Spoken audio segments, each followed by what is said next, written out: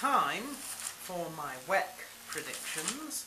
We begin with Jamel Massou, and he is fighting Eric Koch. Now, Koch has a perfect record of 7. He wins by submission. He's got 5 of those 7 by that. The only name that I recognised that he had beaten was Joe Pearson. Jamel is 21-6, so there's a big gap there. He wins by submission and TKO. He has 10 submission wins and 7 TKO wins. So there we are. He loses by submission though. So there we are. He is actually coming off 2 losses in a row. He loses to the likes of Clay French and Leonard Garcia. Wins over the likes of Orion Healy. So they both go quite in for submissions, but Jamel also has the advantage of the stand-up there, and he's got a long record. I'm going to go for Jamel. I am going to go for Jamel, and I'll say that I think he'll win probably by TKO. I don't see him winning by submission because if the other guy has 5 submission wins out of his 7, he's probably got pretty good defence as well. So I'll go for TKO there. I'll go for it in round 2. Next one, Kyle Dietz is fighting Brad Pickett. Now Brad Pickett is somebody from Cage Rage who sort of moved up from there. This is in fact his debut. He is on a 7-fight win streak.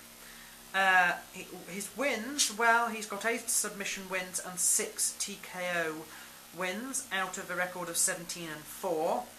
Usually loses by submission. He is fighting Kyle Dietz, who wins and loses by decision, but is coming off a loss. Record is only 5-1. The thing about Brad Pickett is I couldn't actually find many names that I recognised on his record to sort of back up that 17-4 record. I don't know instantly who is going to win this one. Or how. I'm erring towards Brad Pickett, but I think that's because I know him a little bit more, and I don't really know Kyle Dietz very well.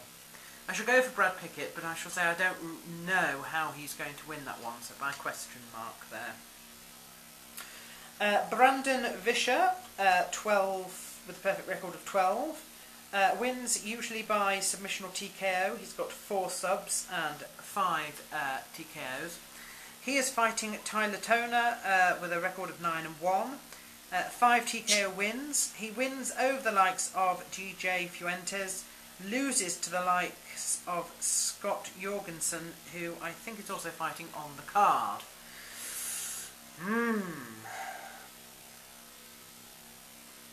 This is probably going to be stand-up versus grounds.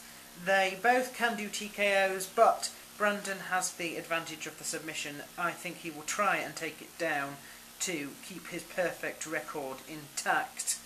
I am going to go...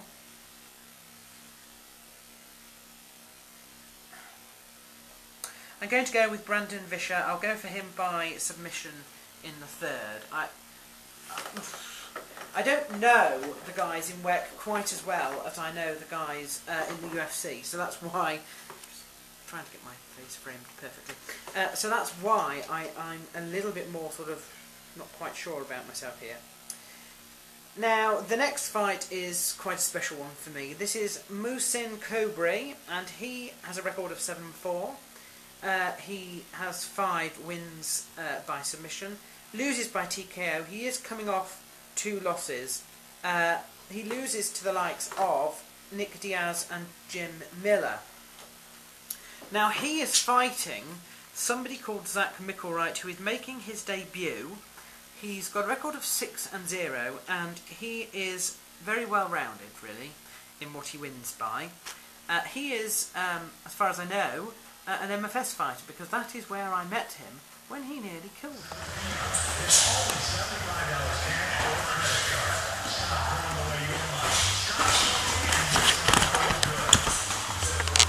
Almost killed you.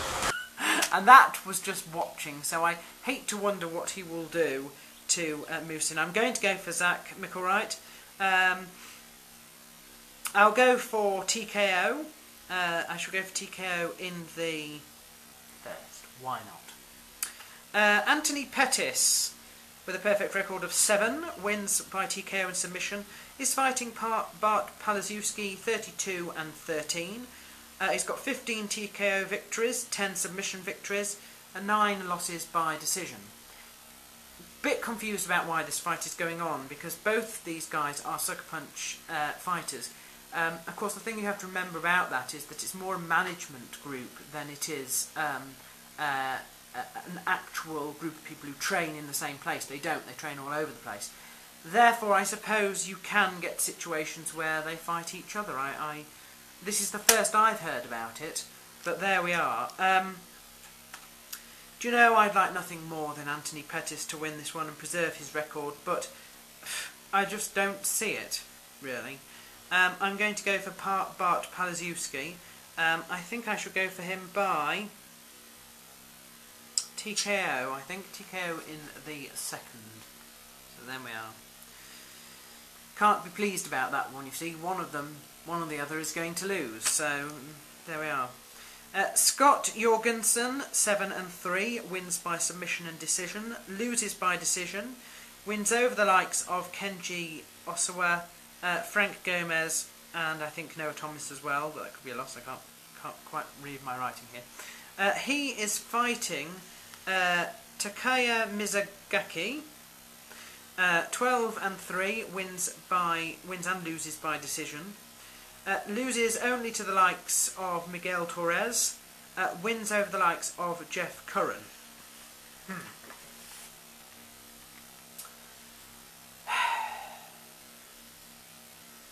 I'm going to go for Mizugaki by decision here, I think.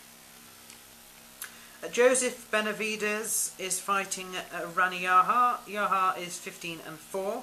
Wins usually by submission. He's got 14 out of the 15 there. So that's quite a lot of the wins by submission. Losses by TKO. Joseph is 10 and 1. He wins by submission usually, but he's only got 6 submissions to his name. Wins over the likes of Jeff Curran, loses to the likes of Dominic Cruz, which happens to be his only loss, his last loss, which was by decision. I'm going to go out on a limb and support Rani here by submission, but I shall put the submission in the third, I think. Anthony Nojunkani is fighting Chris Horodecki. Horodecki is 13 and 1, wins usually by TKO and decision. His only loss is by TKO. He's got wins over people like Bart Palasiewski twice. But Anthony has also beaten Bart Palasiewski.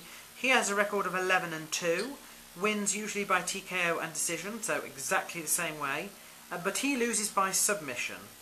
Losses to the likes of Benson Henderson and Donald Cerrone. I'm going to go for Chris Horodecki here. I am going to go for Chris. How?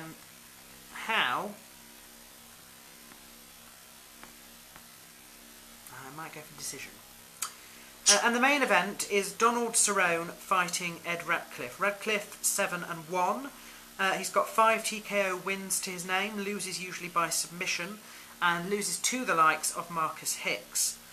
Donald is 10 and 2, wins usually by submission. He's got 9 of them, loses by decision. He's coming off a loss to Benson Henderson. He also loses to the likes of Jamie Varner, but wins over the likes of Razor Rob and Danny Castillo. I'm going to go here for Donald Cerrone. I do know that he's quite close friends with Leonard Garcia. In fact, I think they train together quite a lot. I'm going to go for him. I'm going to go for him by submission. I'll go for submission in the second. And those are my predictions.